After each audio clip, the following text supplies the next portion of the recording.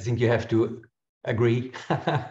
Okay, cool, fantastic. Welcome everybody. Welcome Vladimir Belogolovsky, who is based in New York City. We have today, of course, Vladimir giving an amazing talk. He's a world-leading expert on Chinese architecture. He's published several books on it. And before we come to introduce him, I just want to mention that on Tuesday, 18th of October, we have, of course, Professor Michael Hensel from the TU Vienna in Austria talking to us about changing practice. And on Friday, 21st of October, we have Perkins Will, directors, head of research in Los Angeles, talking to us on the impact of research on design. So very exciting times. And on Monday, today's Friday, on Monday, we are back in the studio for in-person desk crits for the Downtown Las Vegas project, developing individual schematic design of each student, because there is a review on the 31st of October, as you are aware. So, and today, later on at 2:30, we have the precedent analysis presentations of the students. But now coming to the most exciting part, which is Vladimir's presentation. Vladimir is an American curator and critic based in New York City, and he studied engineering in Ukraine, I believe in Odessa, right? Yes. And architecture in New York City, where he graduated from the Cuba Union School of Architecture in 1996. His New York-based curatorial project, a nonprofit, focuses on curating and designing exhibitions worldwide.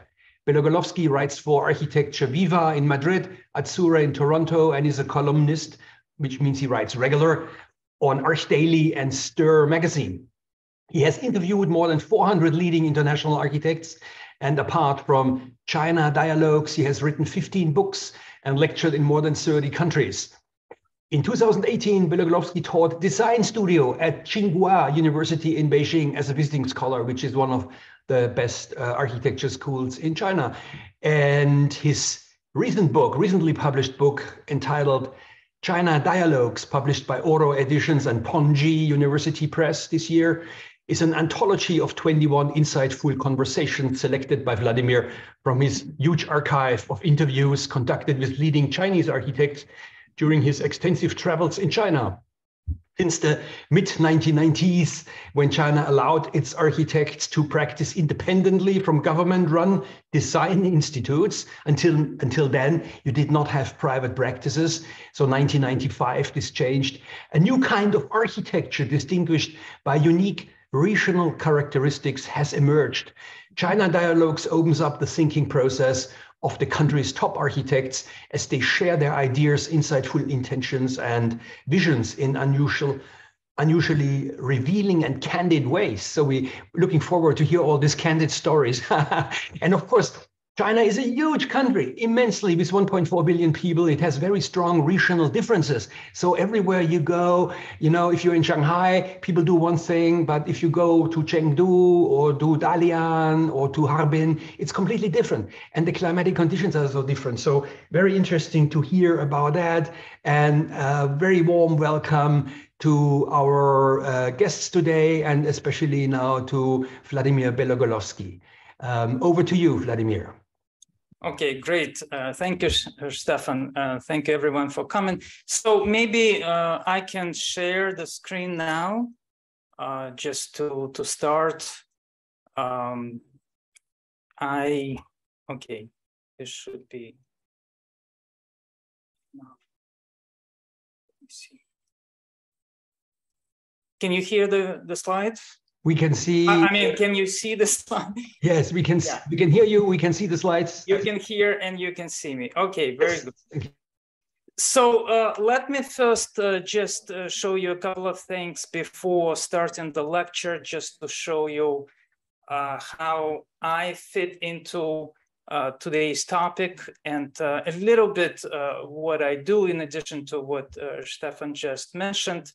I would say that my primary project is interviewing architects, tracing what is going on in the profession on very individual basis. I go after architects very chaotically and non-chronologically, but sometimes I focus on specific regions.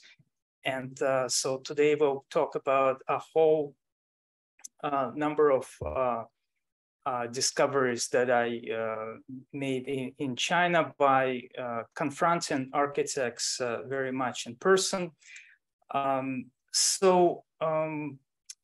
I started interviewing architects in 2002, so it's been 20 years, and I've done a number of books and lectures, but in 2016, I started doing this installations, which are kind of, you know, a little bit artistic, a little bit conceptual installations based on recordings and quotes and even transcripts. You go inside, you can actually familiarize with very detailed conversations with various architects. So this took place a few times. There is another exhibition coming in India in March.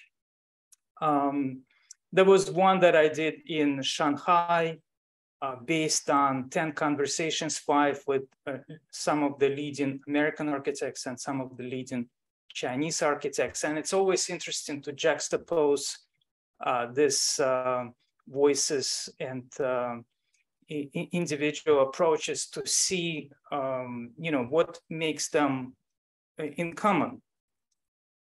And of course, there are some books where I try to disseminate these conversations. And so China Dialogues is one of them. I've done other books, but these are the books that are specifically related to, all of them are related to conversations. So they are conversations with different kinds of architects. And let me just go ahead and start. So this is based on my latest book, China Dialogues. So it's right here. It would not be very modest of me to encourage you to get the book, but anyway, why not? It's an interesting compilation of a collection, anthology of really the leading currently practicing architects in China. So there are 21 interviews. I recorded these interviews over the course of about 3.5 years.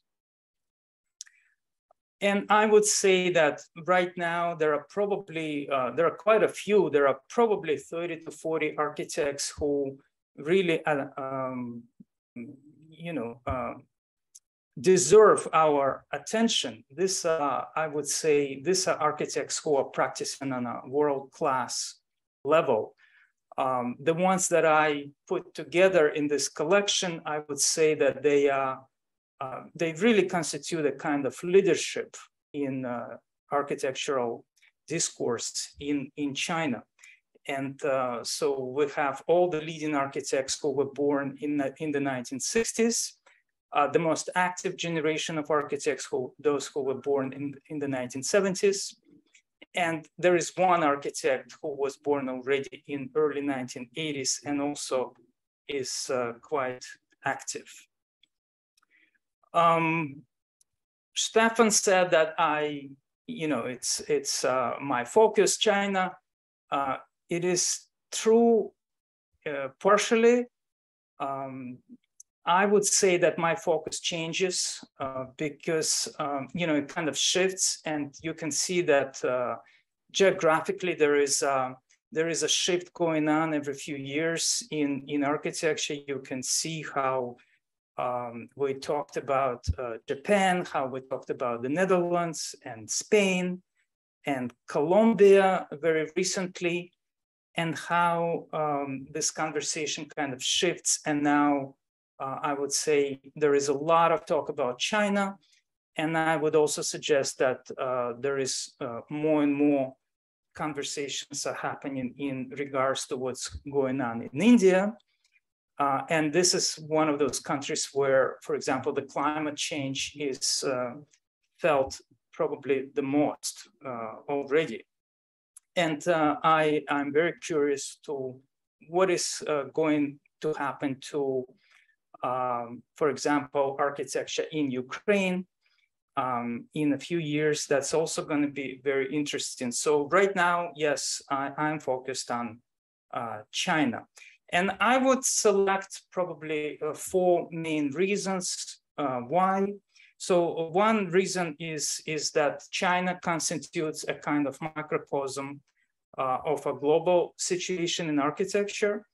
And if the latest, most relevant topics are about integration between architecture and nature and rediscovering the countryside, then definitely China deserves our attention, because this is where most of the projects are happening, in the countryside. And of course, this is what's happening all over the world. Our focus is shifting also, not geographically, but also locally, from urban places to what is happening outside of the cities.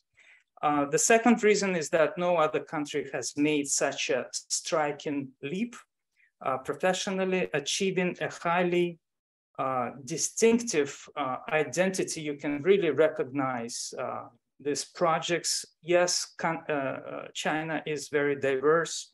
It's very diverse culturally, climatically, and in many other ways, but nevertheless, it is China, and you can recognize the Chinese context and Chinese identity already.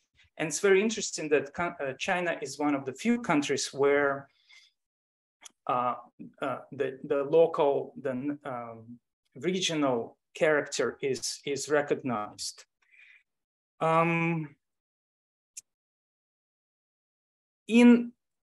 Another reason is that, or part of this is that private practice was allowed only recently in mid-90s. So that led to a complete change in how architecture is done in the country. Another reason, third reason, is that truly modern contemporary architecture started in late 90s, really not even late 90s, but early 2000s, or year 2000 is actually very momentous year. So which means that all of these changes are very recent, extremely recent. So that also means that all of these architects who are the pioneers of new architecture in China, they're still around. They are practicing today. All of them are relatively, the oldest were born in late 1950s. So all of them are still around. You can talk to them, ask questions. And this is a very unusual situation around the world, because this kind of changes, introduction of modern project happened in other countries 100 years ago. So this is a very unique situation, because in the entire 20th century, I would argue, no real masterpieces,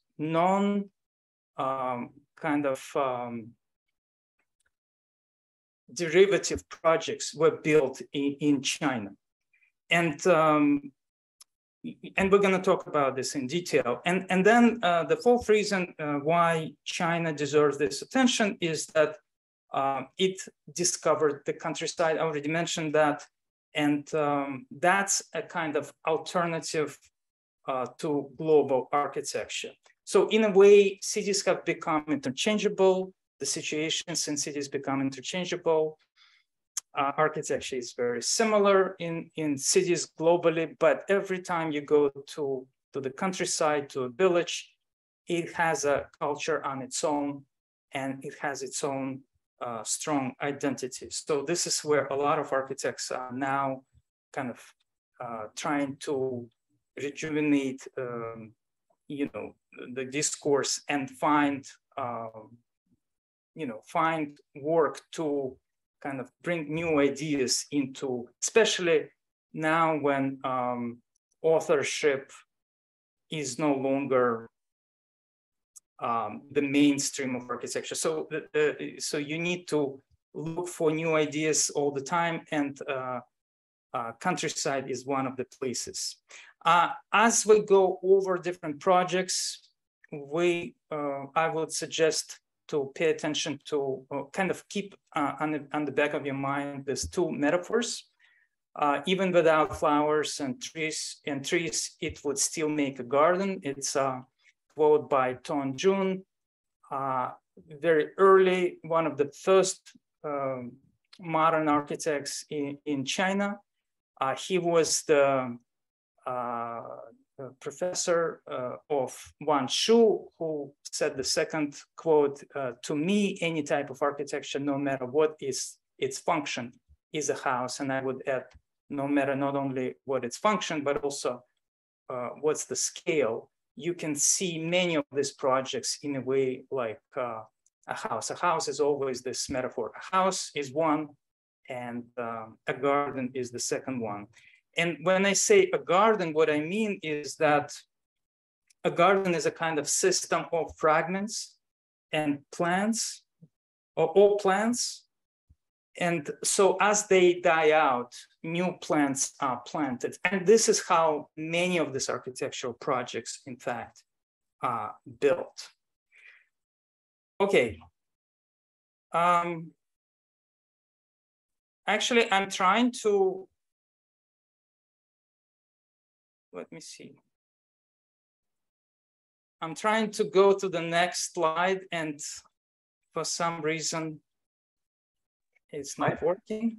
You might have to click on it and then go and move it. Sometimes it's stuck on your computer. Let me see. Because it worked before, yeah. Yeah. Let me just redo this.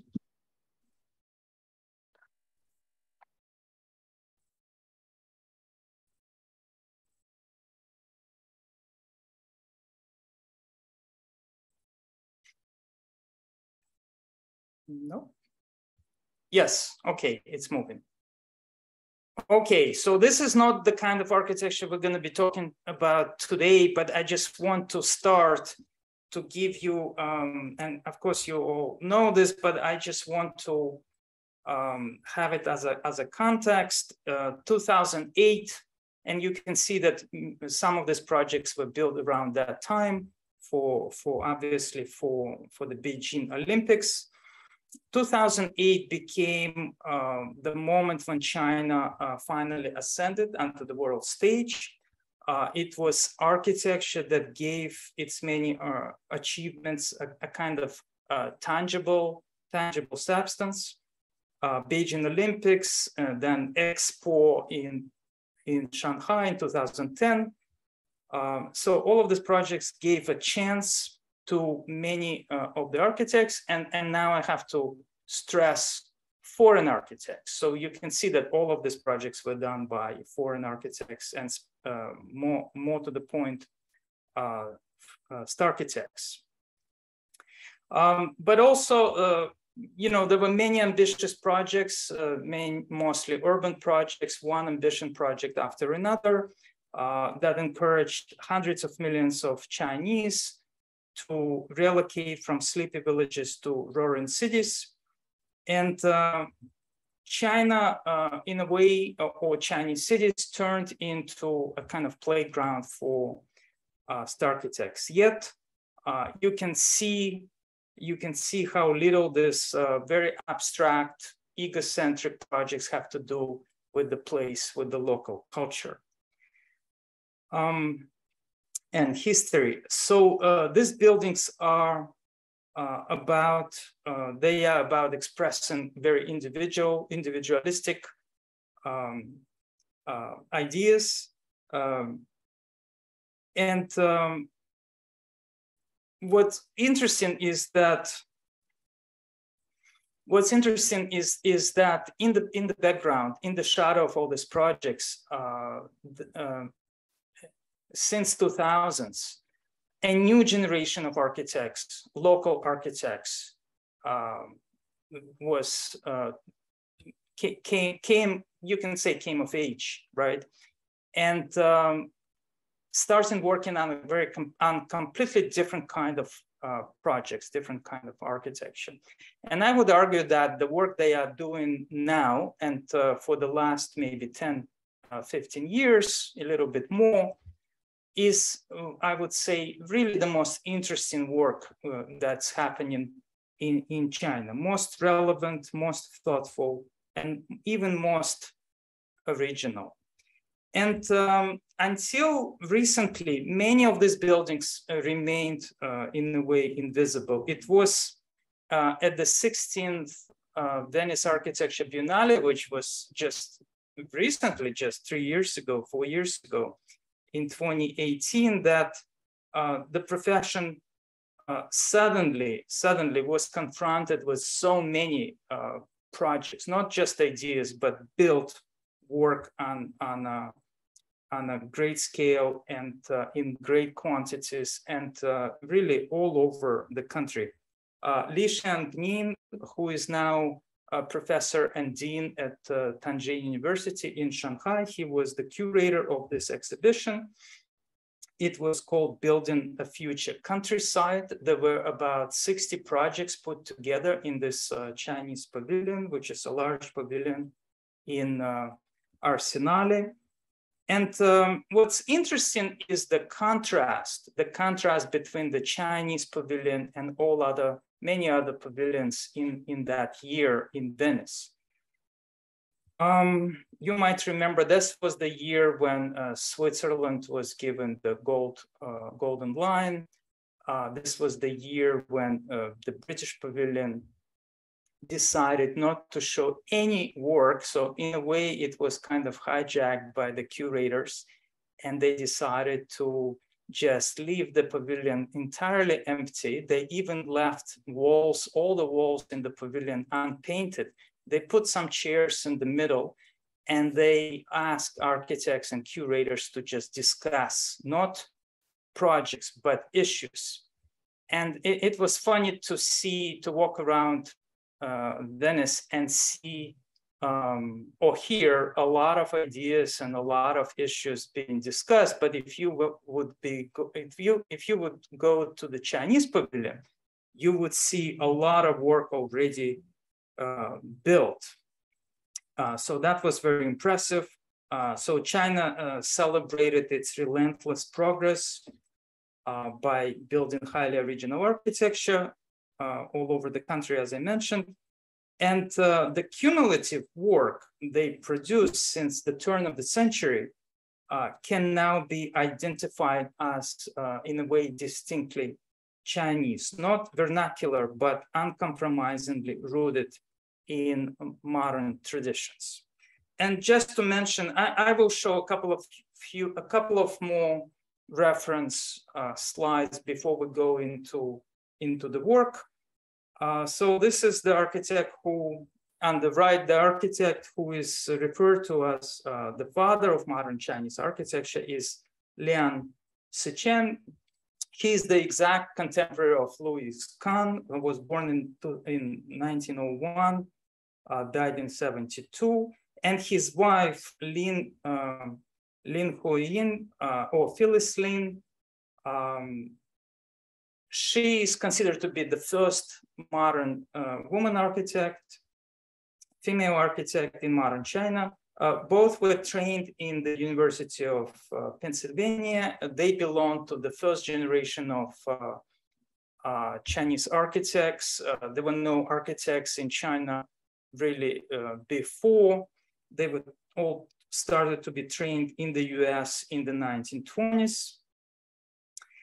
And at the same time, you can't really call him a so-called Le Corbusier of China, because his focus was on preservation, not on developing a new language for Chinese architecture. And he was the author of Chinese Architecture, A Pictorial History. This was really intended for Western audience. It was written in English. Liang rediscovered and systematized so-called grammar of Chinese architecture. meaning mainly traditional architecture. And so what I'm saying is that he was not a modernist in European sense. There was no real break from history. And let me just touch a little bit on the 20th century architecture in China. On the left, you can see really what is called the first modern building in China, Sun Yat-sen Mausoleum in Nanjing from 1929 by Lu Yanzi. So this is considered to be the first practice in modern China. And on the right, you see the Bund in Shanghai. It's a kind of showcase of various architectural fashions in a variety of European styles. Again, these are very derivative projects from Renaissance and Baroque revival to Bazaar and Art Deco.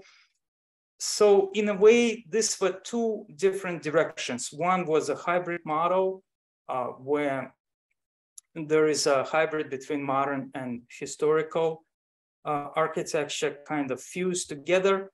And then there was just following different historicist styles. So there was no attempt to express a kind of individual identity at that point.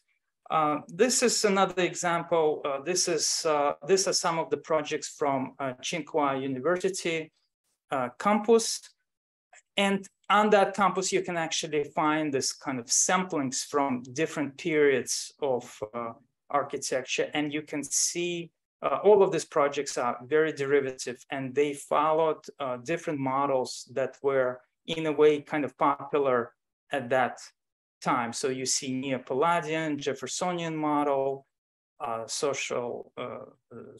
Soviet social realism, and a few others. And so all of this were quite derivative projects throughout the 1900s. And another high point is a collection of 10 great buildings from 1959. So all of them were designed in 1959, and all of them were built in 1959. All of them were done in Beijing. And so all of them were built to commemorate the 10 years anniversary of the founding of the People's Republic of China. So on the left, you see National Museum of China on Tiananmen Square. This building was recently remodeled by GMP, a German firm. So this is formerly a twin museums, the Museum of Chinese Revolution and National Museum of Chinese History. And this project was done by Zhang Kaiji, who is Yun Ho Chang's father, and we will talk about Yun Ho Chang in a second. And on the right, you see Beijing train station. So all of these buildings were modeled on Soviet socialist realism style. And this is another project by Zhang Kaiji, who again, father of Yun Ho Chang, who we'll be talking about shortly. And so this is a government, it's a very typical government building in Beijing. Again, it's a kind of hybrid model. You can see how the Chinese roof was always could not be abandoned. This building is from 1955. And these were buildings done by local design. So this particular one, Local Design Institute in Beijing. And the building recalls an enlarged kind of section of the Great Wall of China. So in a way, you can say that there was no attempt to bring modern architecture into China, not the hybrid model, but kind of uncompromising version of modernism. So it's interesting that when the country was opened by Deng Xiaoping in 1978, I.M. Pei was invited to come to Beijing and to build a modern project. And what's interesting is that what could become the first really modern building in China, it was an opportunity lost. Originally, he was asked to do a high rise in the center of Beijing, and he decided to do a kind of medium rise, mid-rise project on the outskirts of Beijing, kind of retreated by taking a more cautionary approach. The building in a way has become a kind of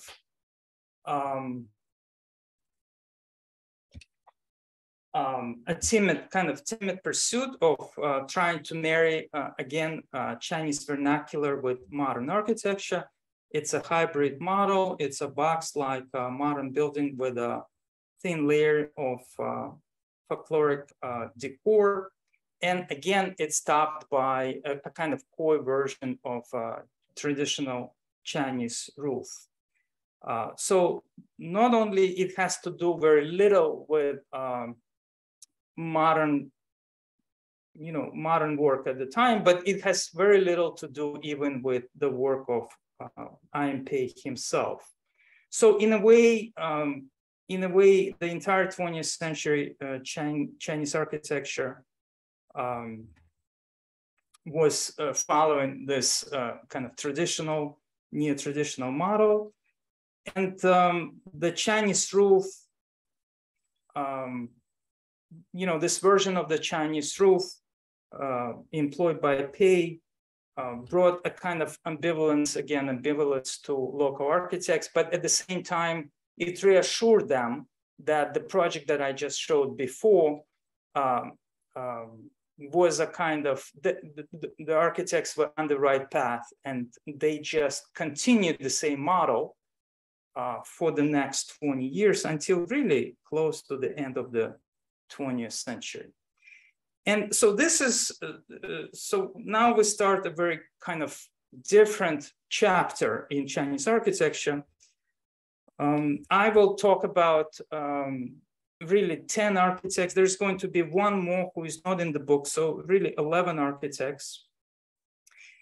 The architect who can be called really the father of compromisingly contemporary architecture is Yunho Cheng. So it was his father who built quite a few projects in Beijing. He was the head architect of Beijing Design Institute. He worked for a while personally with Mao. And so he was a very accomplished architect in the country. And Cheng studied in the US. He became a prominent academic. He was one of the first of his generation to go to the US, to go abroad. His practice was founded in 1993. And that practice became really the first private architectural practice in the country.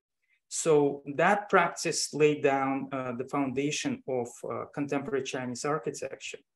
And Cheng's work is quite conceptual. It's very, very different from what was done there before. Here you see his project. So this is a very early project before he opened his practice. So this is a competition project, vertical glass house. It's an award-winning entry for 1991 Shikinchuku residential design competition organized by Japan Architectural Magazine. The project was in fact realized. It was built many years later in 2013 in Shanghai. But curiously, it remains a theoretical and autonomous work because it is not rooted in the place and pragmatics of the site. It is really based on the project, designed on paper, really 20 20 years, more than 20 years before that. The house, in a way, is a kind of inversion of modernist glass house, following such models as Farnsworth House or Glass House by Philip Johnson. It literally turns it 90 degrees by flipping the materials. Solid roof and floor were replaced by glass, while entirely transparent walls were replaced by almost windowless concrete walls. So it is a kind of inversion, essentially, of Western model of a house into internally focused Eastern model of a house. This is already 2002. So this is also Yun Ho Chang. It's his second critical project. It's a villa for commune by the wall. You might remember it was a very famous project by invitation. A number of architects from Asia, including such architects as Shigeru Ban and Kendo Kuma. And Yun Ho Chang was the Chinese architect. So there were about 12 architects who were asked to build 12 villas. And so next to the Great Wall outside of Beijing, it was eventually expanded to 40 villas some years later. And the project was initiated by Zhang Xin, a billionaire woman and a property tycoon who is the head of SoA China, is really the largest developer in the country. And what's interesting about this project is that it's called split house. So there are two halves. They form a triangular courtyard between the halves. And there are 9 different variations. So you can place this house in different topographic situations, change the angle, change the positions of these halves, and entirely change the look of it. So this is some of the photos. The house is also an environmental model.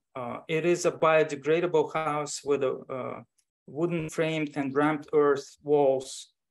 So the house in a way can disintegrate back into nature. And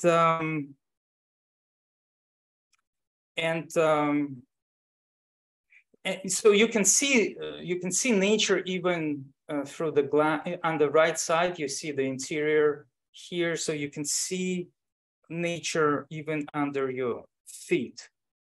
I like the quote by Yun Ho Chang. He said, "I don't think the world of architecture should be divided into East and West. I want to think of it as divided into North and South, climatically, not culturally."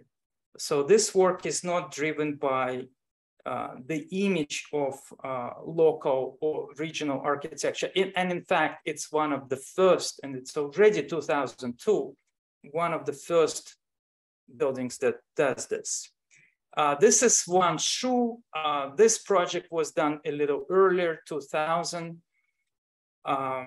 He's the founder of Amateur Architecture Studio, of course, the only Chinese architect who won the Pritzker Prize, which happened in 2012. And that was the year when Yun Ho Chang was invited to the jury of the Pritzker Prize. So Wan Shu is based in Hangzhou and was really little known before he was awarded the prize. This is his library in Wenshan College in Suzhou University. This is one of the early projects some of his early projects were influenced by deconstructivist text and projects in the West. And arguably the first pure modernist, this could be considered the first pure modernist project in China. Although in our interview, Wan Shu emphasized that he sees this project as postmodernist. So there are multiple references you can see, but none of them are going to traditional Chinese architecture. You can see references from Aldo Rossi, Richard Meyer, Alvaro Siza, Tado Anda, but also traditional Chinese garden, but in a kind of explicit or literal way. And it reflects his interest in deconstructivist architecture, which can still be felt in his kind of contorted forms, cavities, and erratically juxtaposed materials, even in his later projects. So this project, in a way, represents a kind of transition from what he calls white period to his current black period, where black, it refers to the materials he's using. So he's now working with soil, stone, brick, pottery, plates, tiles, etc. This is a house, again, 2002, and this is another milestone project called Father's House by Qingqin Ma, his own father. This is built in the vicinity of Xi'an, again in 2002. This was a 10-year kind of construction project. And the result is that Ma is one of the pioneering architects and educator who taught in America and served as dean at the University of Southern California for 10 years, from 2007 to 2017. And he founded Mata Spam Office. Unfortunately, I wasn't able to reach him. I really tried. I don't know where he is. He seems to be practicing now in China and very successful, but and his architecture changed dramatically. But his first house was quite special. And here you can see some of the close-ups. This is introspective kind of structure.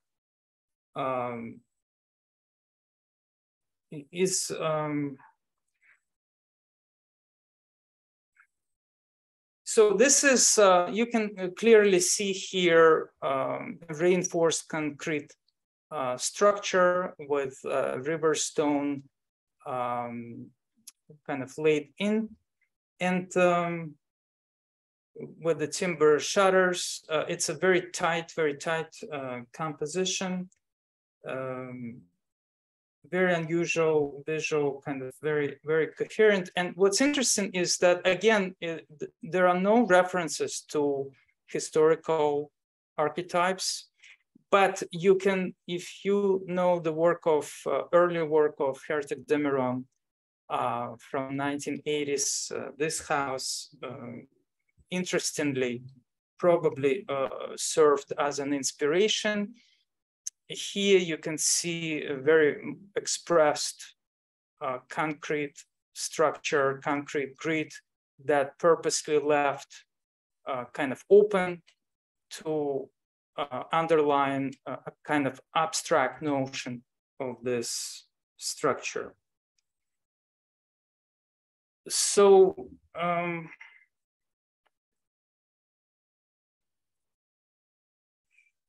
this is an important project by Wan Shu. So this is already, he's in his so-called black period, so completely different architecture from what I showed you a few slides before. His library, this is Ningbo History Museum, built in 2008. So 2008 is a very important year for China. This is when all the attention was on the foreign architects, and in primary cities, mainly in Beijing and Shanghai, where all these eye-catching buildings were built. But here we have a project on a similar scale, but not in the first-tier city, Ningbo. We see a kind of resistance kind of project, a reaction to what was built by foreigners. So the architect refers to it as a mountain. It's a very enigmatic project, a medieval kind of, the metaphor probably is like a medieval fortress surrounded by a moat. It's a kind of town, a world in itself. But the most important part is the surface. The surface of this building is clad in recycled terracotta bricks and tiles in seemingly random patterns, and they recall countless demolished buildings. In fact, right here in this area, demolished buildings in local villages. It brings awareness of the issue of preservation. In this case, in a very poetic way. And so not only this building is a kind of stunning work of art, but it has a message, and the message is to local developers: stop demolishing our heritage. Look how beautiful it is. And in fact, in the last 20 years or so, more than 90% of all Chinese heritage was demolished. This is absolutely mind-boggling. And there was only one attitude with new construction. First, whatever it was, it had to be demolished, and then a new project would start over. So this is a project which is a kind of resistance against that attitude. And this is Shangshan campus at China Academy of Art in Guangzhou. In Hangzhou, this is where Wang Shu is the dean, and he was commissioned to design this entire campus, which is about 30 buildings. And he did it, so it's his largest project. And according to him, his favorite project. It's an active kind of dialogue between the buildings and nature, and alternative, in a way, an alternative model. This building is also on campus. It's a guest house for this school, China Academy of Art. And so this is conference center, hotel, dining hall. It's a very labyrinthian, creature-like building covered by a single multi-fold roof with an idiosyncratic system of parasite-like zigzagging walkways, ramps, bridges, stairs, and so on. And this is another view from above, and you can see how these walkways and bridges, how they penetrate the roof and go over. So this seemingly redundant wood structure creates a series of kind of wonderfully Baroque situations. It's a kind of very Pyrenean spaces, a walk-in works by such inventive European architects as Carlos Scarpa and Rick Miralles. This is a very emotional architecture. If you think about a metaphor here, it's like being on a boat in a stormy ocean. It must be really emotional to visit this. And it's interesting that the whole campus was designed as a kind of pedagogical tool for students, especially the way the materials are juxtaposed and exemplified how they can be used. Li Xiaodong is a reflexive regionalist, professor at Tsinghua University. He was educated in the Netherlands in addition to China, and then studied, actually taught for some years in Singapore. And in 2010, he became the first Chinese architect who was given Aga Khan Award.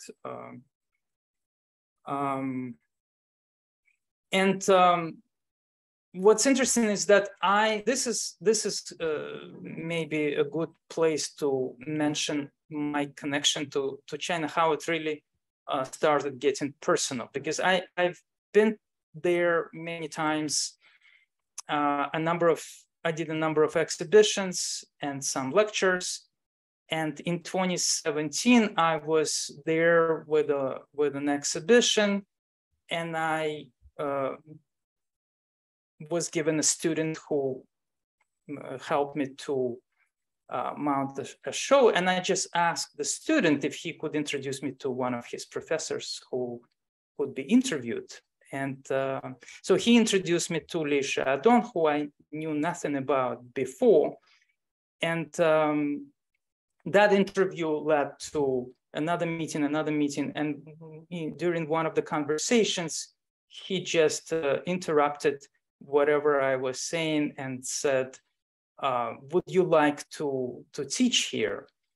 And he wanted my answer right away. He said, well, yes or no.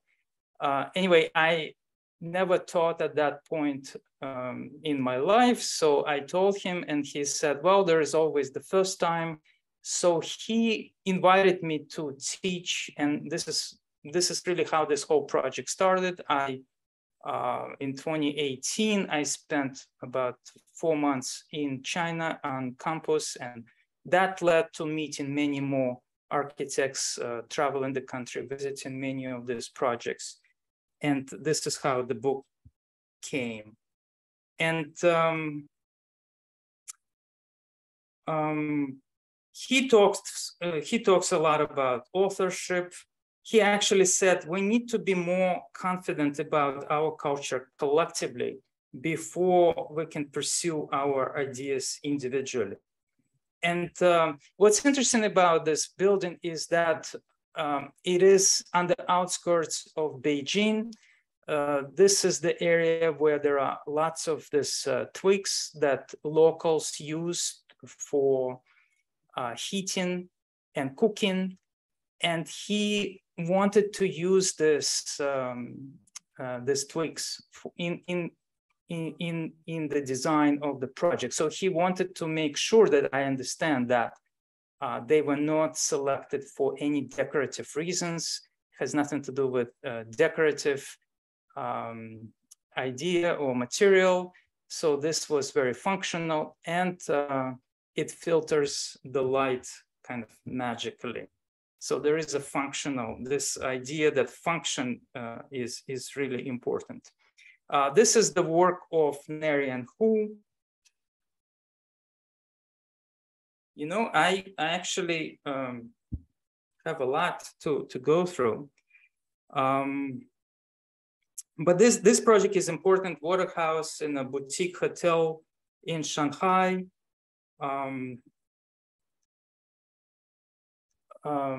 Well, what's unusual about this architects, Linda Neri and Rosanna Hu, is that they come from Chinese diaspora, unlike most other architects that we are looking at today. So he is from Philippines, she from Taiwan, both immigrated, were educated in the US, established their practice in 2004. This project, in this project, the architects brought into focus the key theme of their practice. And this theme is, of course, now becoming very popular globally. And this is romantic notion of nostalgia. So here there are some more images. So they had full freedom. In this case, they could demolish this existing building, but they decided to preserve it and add to it and really fuse old and new. So there is this beautiful play with such polar notions as old and new, private and public, comfort and discipline, coziness and starkness. So people tend to respond well to materials that show their wear and kind of beautiful patina of time. And a beacon for this line of thinking is, of course, David Chipperfield's Neue Museum in Berlin, which was built about 1 year before this project was built in 2009. And that really became an important reference for many architects. So there are a few more slides of this project. So they are very kind of indicative of our time. And when I talk to the architects, there is one quote which I really like. They mentioned the quote of philosopher Svetlana Boym, late philosopher Svetlana Boym, who said the 20th century began with utopia and ended with nostalgia. So it's a very interesting comment on what is going on, particularly in architecture. So in a way, we now embrace this notion of nostalgia and even find a lot of comfort in nostalgia. And this is another fragment of their work in Shanghai. It's a restaurant, and it's a fascinating fragment of the preserved wall, which is put on display as a historical artifact at the museum. It is a beautiful way of kind of flirting with history in such a way that the border between history and modernity is more and more blurred. And this is another project by Atelier Deschhaus. They built several major museums in Shanghai.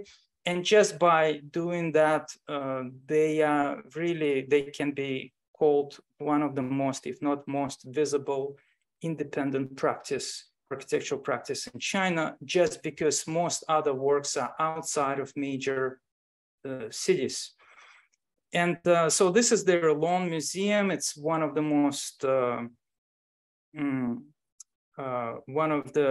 most interesting projects built in modern China. It is kind of non-linear, labyrinthian interplay of modular umbrella-like units. So they said, there is a quote from our interview, they said the idea here is not to create an object, but to construct a path.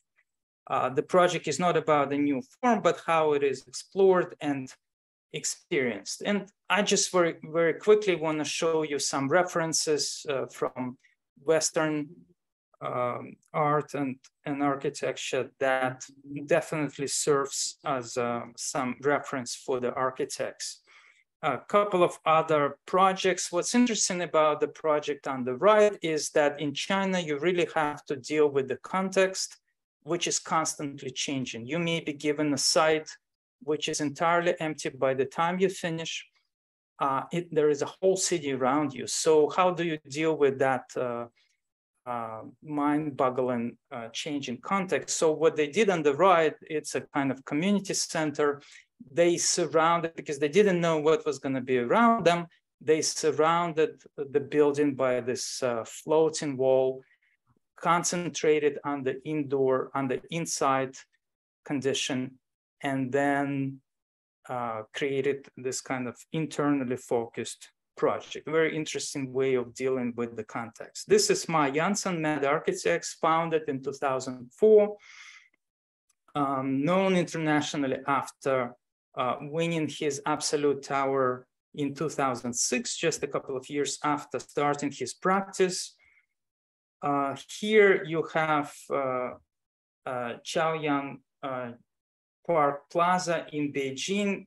It's located next to a lake, and And so his buildings appear as if they were part of traditional brush and ink Chinese landscape paintings called shanshui. They depict mountains, rivers, waterfalls.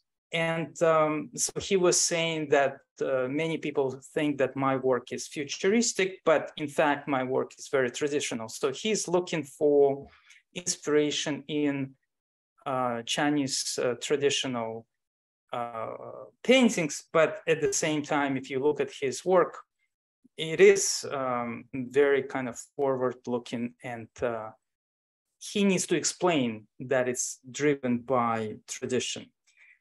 This is his second building.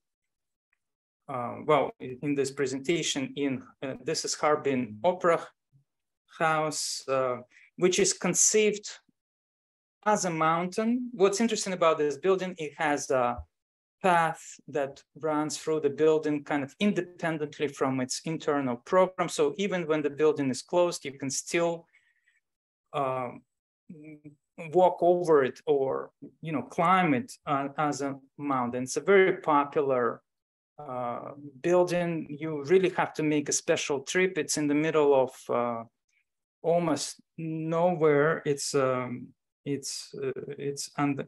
in a way on the outskirts of Harbin, but nevertheless, a lot of people make a special trip here, and they really treat it as a kind of very special place.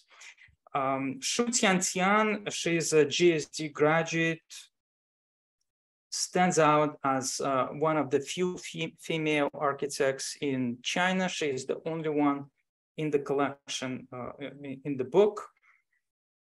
As a solo practitioner led by a woman, she committed to building very relevant public works in rural areas, particularly in small villages in Songyan County. There were quite a few exhibitions and a book about her work. It's mainly done in, as I mentioned, in one region. It's a place of about 400 villages. She established very tight relations with the local authorities and collaborates with them on these projects. She calls her projects architectural acupuncture. Her projects. One of them is here, Gallery of Pine Park Pavilion. And so note how architecture dissolves into the landscape, becoming a kind of intrinsic part of the environment. And this is, of course, now quite widespread feature in architecture, how buildings and landscape integrate one into another. This is another one of her projects. It's called Brown Sugar Factory. It's a demonstration kind of social space shown. It shows an interesting interplay of traditional and modern materials. One of the reasons many local architects prefer to find work in the countryside is because so many cities in China have become alike. This is what I mentioned before, kind of homogeneous, losing their identities, but each village presents a particular opportunity. So in this case, every village, in fact, in this region has its own craft that they celebrate. So in this particular case is brown sugar. There is another one, tofu. So again, it's a demonstration pavilion where locals can watch or even participate in this particular product making. And they also work as social spaces, and there could be all kinds of performances there. So let me just go to another one. It's in 2008, there was a major Sichuan earthquake, and Li Jiakun, another architect of the first generation, initiated the use of brick or cement block reconstructed from the rubble of the demolished buildings. So all of these bricks were actually created from the rubble of that disastrous earthquake. So due to the use of this technique, he's referred to as architect of memory. So I thought it would be interesting to show this particular, not even the work that was built using these bricks, but the bricks themselves, the kind of building blocks of his work. And this is a very different project by the same architect, Liu Jiakun. He did this block, it's kind of village, it's called West Village in Chengdu, and it's a whole block project, which is, I read that it's, well, it's a mixed use. I'm just not sure how much of it, and if at all, there is a residential component, but it seems like it makes sense that it's mostly residential, even though in the key, it's not mentioned. And this is 240 by 180 meter perimeter block with building blocks along 3 sides, and one side closest to us. Those are ramps used by people and bicycles. There is a stadium and all kinds of activities in the middle. It's very public, it's open to the public.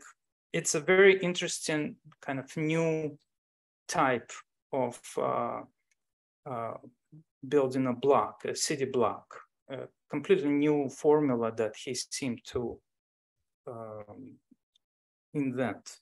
And this is some of the details of that project.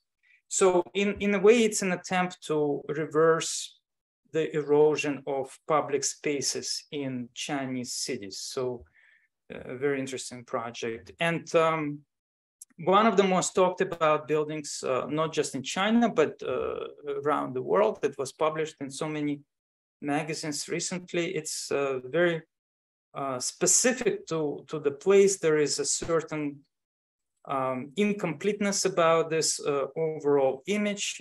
It's an art museum, shows a break from a global recent attitude of kind of plopping a made-up form. Here there is a family of forms. There is a dialogue. It's a kind of micro-city that come from the place. The form itself comes from the place. So during the construction, there were archaeological ruins found, and so you can see how they were integrated into the form.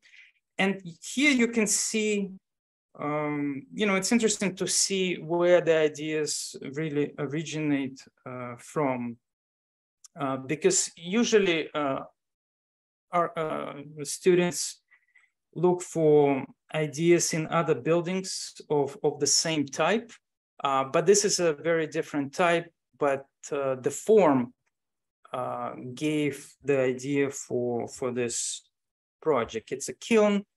It's a kiln, and the museum, it showcases the history of the local kilns, the production of local kilns. And you can see the interior of the museum, how it explores that form. And that form was really founded by just discovering local kilns in the area. And Gondon founded his Vector Architects in 2008 after working in America for such architects as Richard Meyer and Stephen Hall. The architect is a great form giver. His work is both iconic and contextual. Here is another adaptive reuse transformation of an abandoned sugar refinery. The ultimate design goal is of this intervention was to pursue a kind of atmospheric harmony. So new and old fuses together, and these are not additions in a way. He's building right over the historical remnants. And so you can see how he brought the water into here, and everything is fused together. It's a very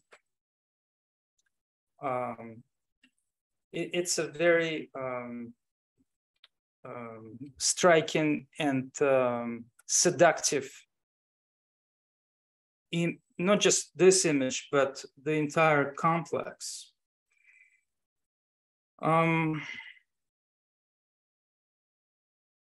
So there is kind of no competition between what's old and what's new.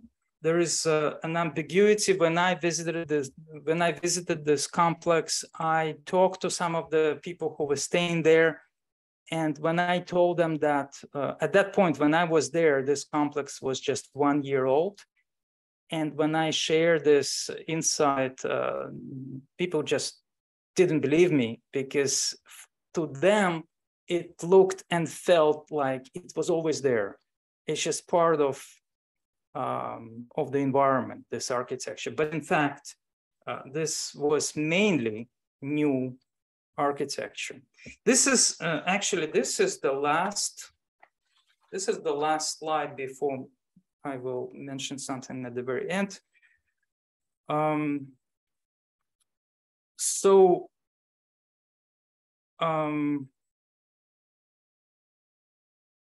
It's interesting. We talked already about nostalgia as a concept for some of the architects. And in this particular case, when I was at this hotel, there is a theater where they screen films. And so when I went to see what they showed there, there was this film, Nostalgia, by Andrei Tarkovsky. And after watching it for the first night, I went to the theater the next night, and I asked, so what are you showing tonight? And they said, Nostalgia. And I said, why? Well, didn't you show it yesterday? And it's unbelievable. They actually said that they show Nostalgia every night. And in a way, then I understood that showing that film and imagery in the film was a part of architecture and part of the experience. And there is such a strong connection. So here you see the final scene from the movie, and one of the images of this hotel. And so there is a kind of strong connection, at least atmospherically. So when I talked to the architect, I asked him about this, and he told me that in fact one of the clients is a film major, and that's his favorite film. So that was even in the brief. He actually factored that in the design. So let me finish with this observation of what unites independent architects in China, who make up absolutely not the mainstream, for sure. It's a kind of a subculture that exists in opposition to the mainstream architecture, which is produced by the local design institutes, by Starchitects. And what unites them is really resistance. It is resistance to conventions, resistance to widespread demolition that I mentioned, of history, historical layers, resistance to standard mainstream construction, resistance to separating cities from the countryside, resistance to separating architecture from nature, and of course, resistance to global architecture. Thank you. Thank you so much, Vladimir. Great stuff. And let me start the video. A lot of interesting projects that I haven't seen before. And some of my favorites, Atelier Deshaus and Tu Pei, I'm always blown away what they manage to do. Do you want to stop sharing your screen maybe? And can you go stop? Yeah, then we are big. Yeah. Okay, fantastic. Very exciting lecture. Very scholarly. Thank you very much. From the beginnings of Chinese architecture in the way we understand it, and your extensive knowledge and thinking.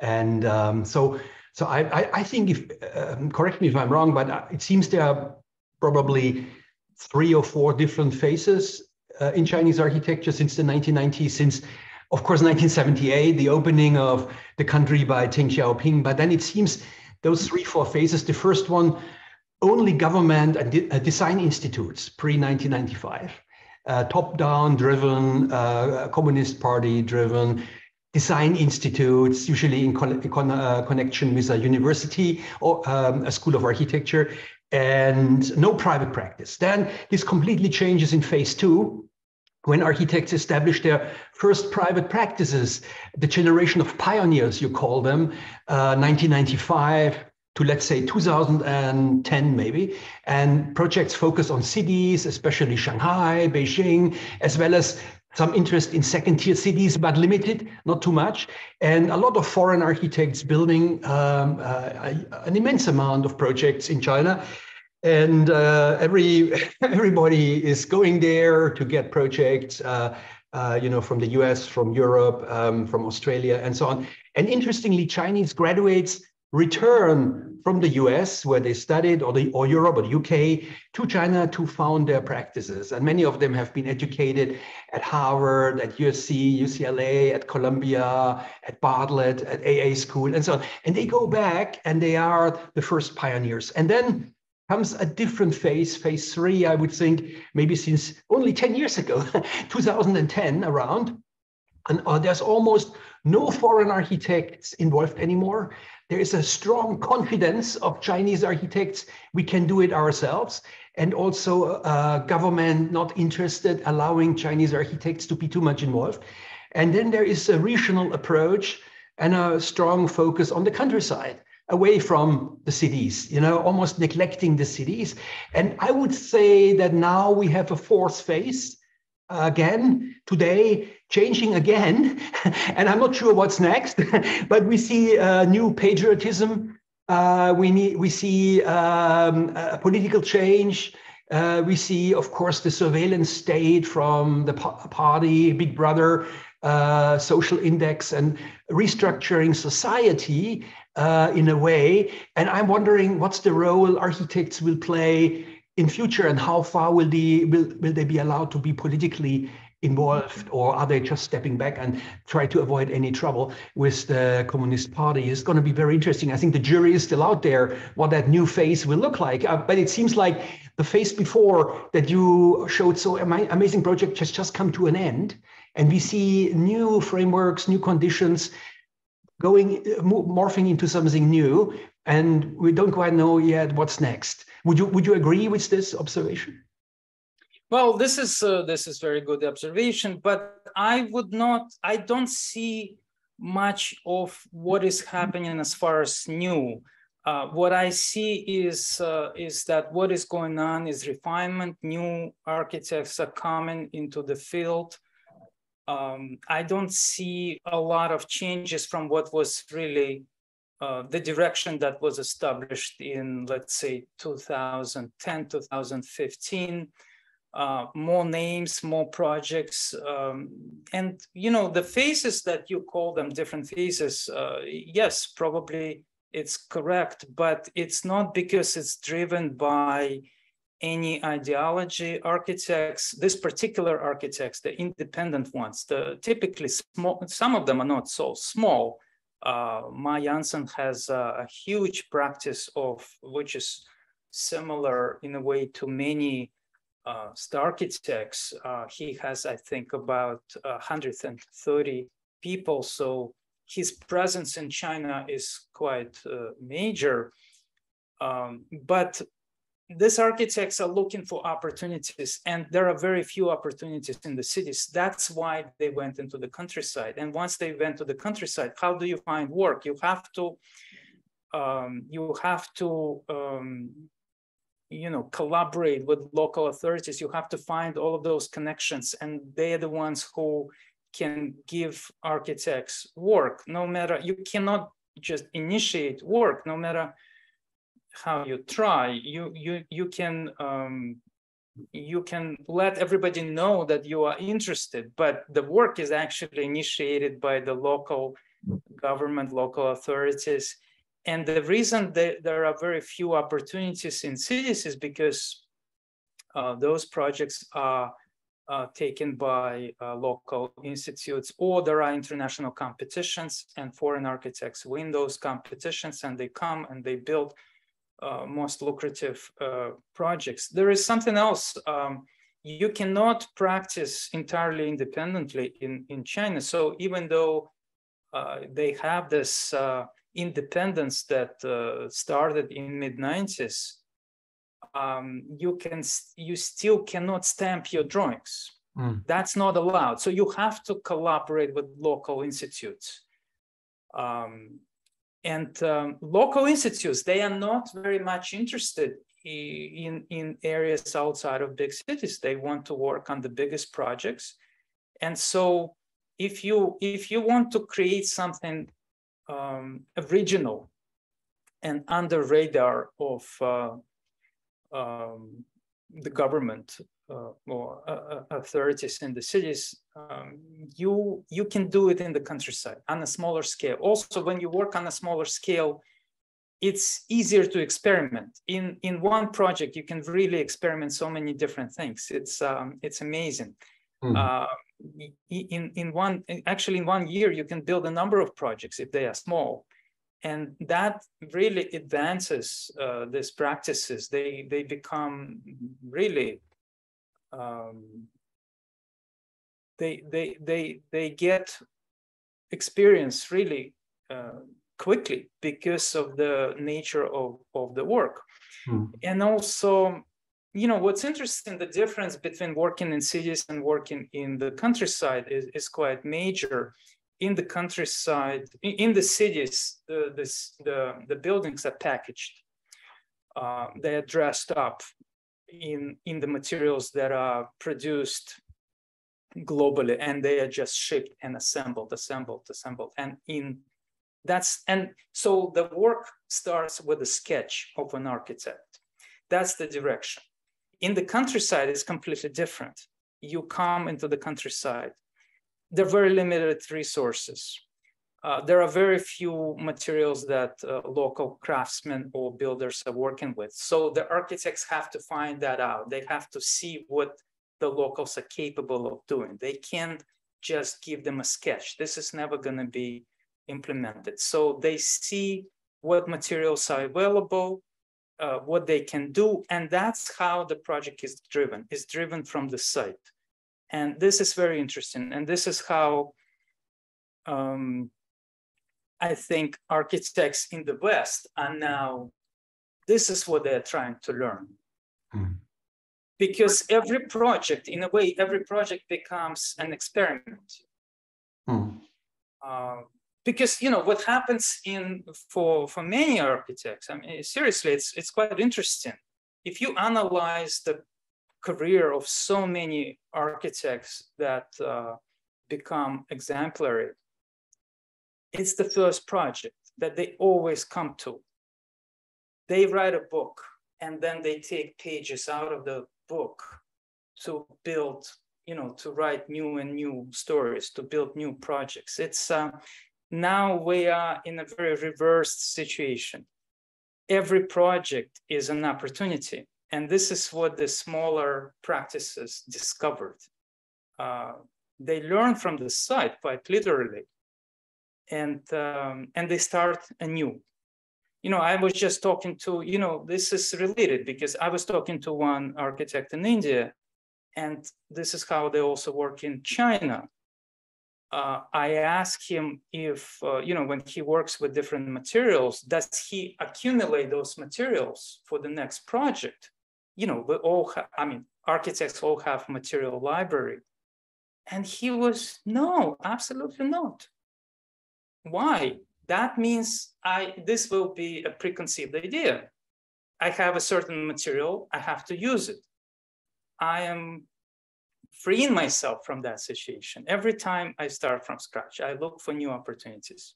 So this is very interesting. This is what can be learned from these architects. And unfortunately, I mentioned that the focus is kind of shifting from one country to the next.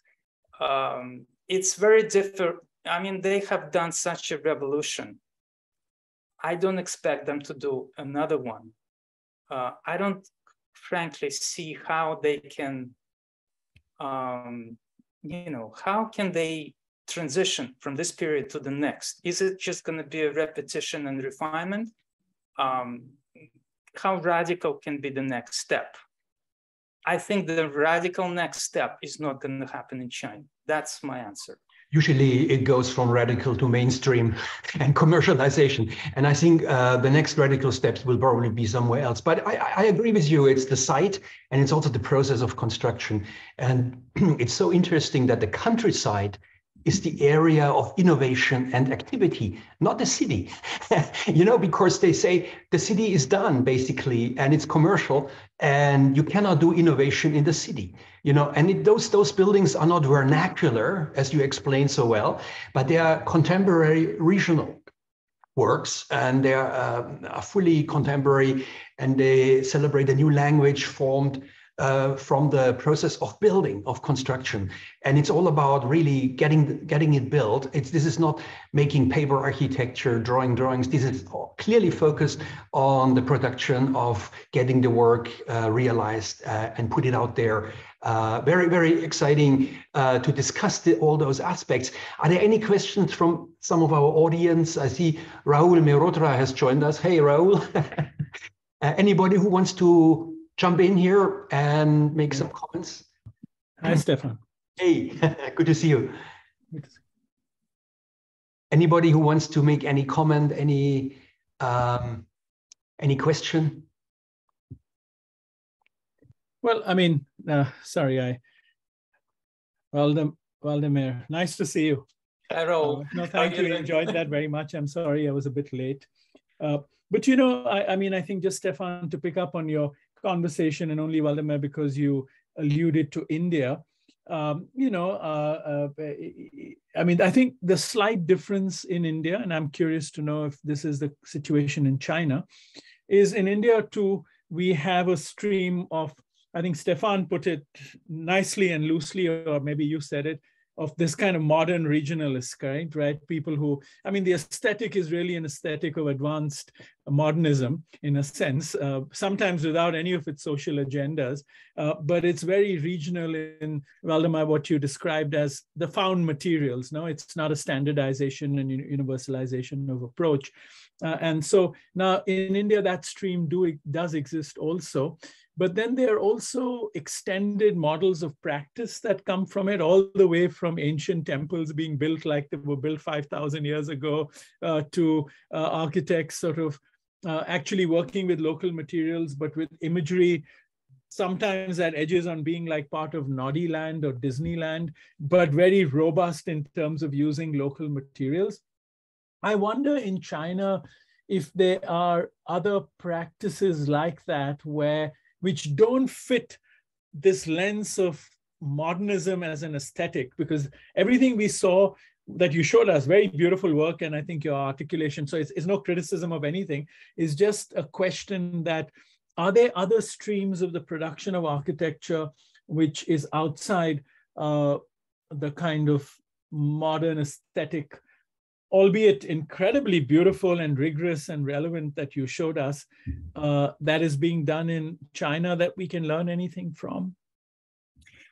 Well, what is interesting about China is that they seem to be ahead of us because they have this double sensibility. You know, they are all educated in China, but many of them are also educated in the West. So they have this double perspective. And what they really have is still, it's not pure modernism. There is a fusion. And that's why I mentioned that there is always a strong connection to, you know, they can talk about different features of different regions and different climates, but you can tell it's coming from one particular region with one history, which is quite different. So they are in a way pulled in two different directions. So there is a modern aesthetics, but at the same time, very traditional materials. They try to explore regional building techniques, and it's always a fusion. Maybe people like Yun Ho Chang, he's more conceptually driven, but many architects, they really start with the materials, and immediately from very beginning, it becomes. Would it be correct to say, which is what struck me in the work? I agree with everything you're saying, but I would just add, you know, it's much more tectonics driven than what we are seeing in many parts of the world, and that's why you're getting a variety because of the local materials. But the tectonic rigor seems to be very unique and very consistent, at least among the works you showed. Just a comment, Yeah, it is consistent. You know, it is also consistent because I did a book and I wanted to be consistent. Yes. And you can actually find in the work, in the production of this architect, some inconsistencies as well. Yeah. And I try to filter that. I see. Because I focused on this region. You know, if we focus on many other regions around the world, we would not find this kind of consistency. We would not find this kind of common ground. But in China, you know, you can see it. Maybe it was a little bit forced the way I focused on it. But you can see that all of these architects are going in one direction. It's a collective. You know, they can say what they want, but it's a collective project. It's a totally collective project because they are asking, not only they're asking similar questions, many of them have a very similar career path, which is unimaginable in so many other places. But in China, because they opened up recently, many architects actually went through very similar steps, you know, how they were educated, how they even came into the profession. For many, it's because I interviewed them. So it's a very similar story. In the West, you would not have this consistency. Yeah. Even in India, in spite of the colonization, it's not as consistent. I mean, I think Mao's China, starting from that point, the way society was remade, it's only creating its diversity now. It's taken a generation or two for that to happen. And so that's an interesting observation. No, thank you very much for a very stimulating talk. Thanks, Stefan, too. Thank you. Thanks for participating, Rahul, and great to see you. And thank you so much, Vladimir. Wonderful lecture, and it gives us a lot of thought for our studio. And you are the first guest speaker in this fall semester's public speaker program. I just want to remind everybody, Tuesday, we have, on the 18th of October, we have Professor Michael Hensel from TU Vienna. And on Friday, 21st of October, we have leadership from Perkinsville in Los Angeles that are leading all research in Perkinsville, US nationwide. So should be interesting. And please watch that space, come back, tune in, and let's put our hands together for Vladimir. Thanks, Vladimir, for your effort also to come online. And I wish you all a wonderful weekend, and great to see you all, and hope to catch up very soon. Thank you. And thank you for including me with the link. Thank you. Thank you so much. Thank you. Thanks. Bye. And the students stay on a little bit longer, please. And we have now a 5-minute break, or let's make it 7 minutes. And then we start with the presentations today of precedent analysis presentations, where we hopefully see a lot of more elegant, beautiful buildings with plan, section, and elevation. And if everything's all right, we see again, now it's 2:37. Let's make that 2:45. And let's be back at 2:45. And there's no particular sequence how we can present. We can make it up as we go.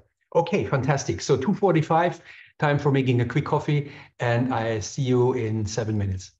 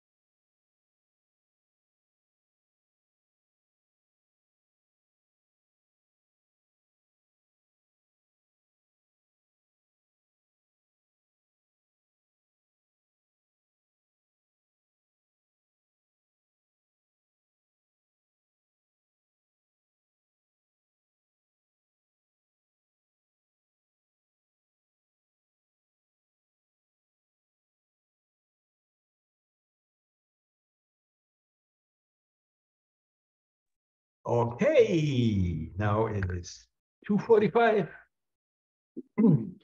I hope over the next 1.5, 2 hours to see 10 students, 4 projects, 40 projects. Could be fun, each 2 minutes. And I know Cindy can't make it, she's at a doctor. So maybe we start, who wants to be first? Let me put it that way. I can go first. Okay, Gazal, you have Weissenhof, Siedlung, 2 houses by Corbusier, and Cesare Pompeo by Lina Bobardi, right? Yeah. And what else? And I can show you all in the presentation. Can I share my screen? Yes, please. Thank you. Can you see my screen? Yes. Great. So my first president study was 2 houses at Wiesenhof. I'm not sure if I'm pronouncing the words right. You have to excuse me. And it was by Le Corbusier and Pierre Jeanneret.